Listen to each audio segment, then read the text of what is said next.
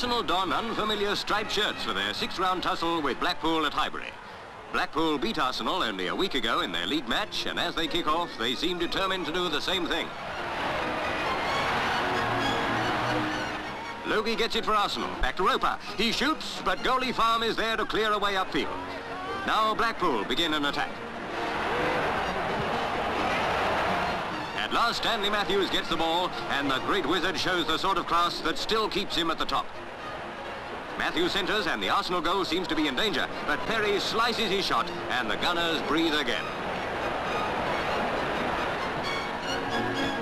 Blackpool are having most of the game.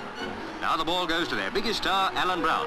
But centre-half Daniel beats him this time and starts another Arsenal movement.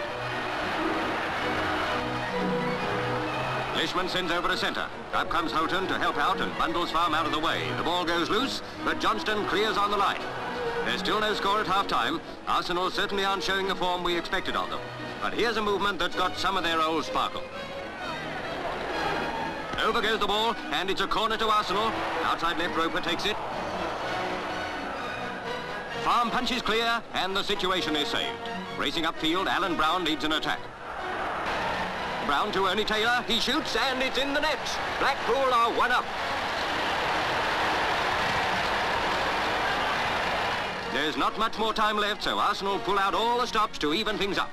The Blackpool defence try to clear out of danger, but the Arsenal lob it back. Lishman bowls over goalie Farm, and Logie is there to slam it home for Arsenal. Blackpool and Arsenal are 1-1 with only a few minutes left for play. Back come Blackpool. Alan Brown dashes through. Goalie Kelsey dives at his feet, and down comes Brown. Yes, it's a goal, but Brown is badly hurt. His left leg is broken from that collision. It's a tragic ending to a great performance. Thanks to Brown, Blackpool have won by 2-1. But now comes the question. Can they win through to Wembley without him?